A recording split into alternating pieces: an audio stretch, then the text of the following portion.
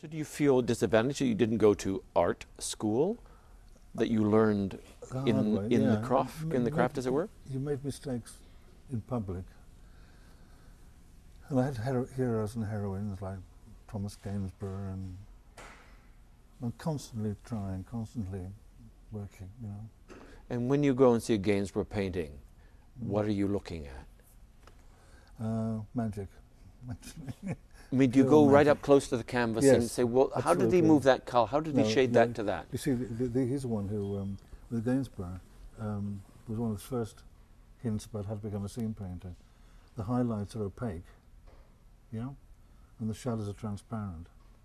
So if you build the highlights, I see. the shadows will take care of themselves. So you don't construct the shadow. You don't. You're saying you don't construct the shadow. You don't have to. Depends on the piece. Not all pieces are alike, you know. Sometimes you have to bite the bullet and do a little set.